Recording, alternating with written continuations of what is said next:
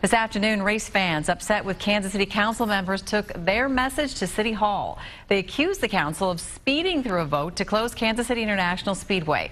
Amy Holly is live now with the story. Hey, Amy.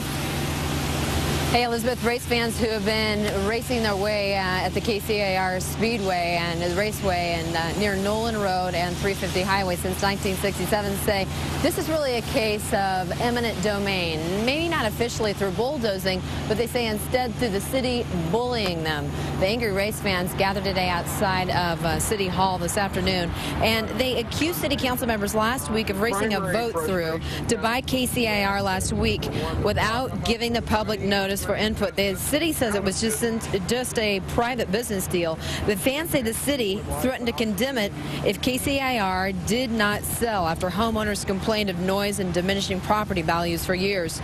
But fans say the city should give the track time and financial assistance to relocate.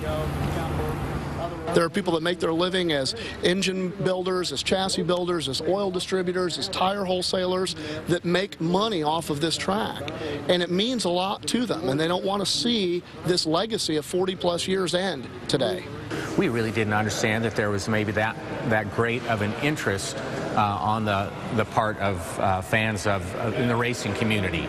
But we've received a great many internal emails coming in from residents who are very supportive. Now, the city plans to build 93 acres of park there. They will not say exactly how much the deal is, but the fans today we talked to say saving that park there, and even with the city helping to relocate it, that would also save dreams for race fans. In downtown Kansas City, Amy Holly, NBC Action News.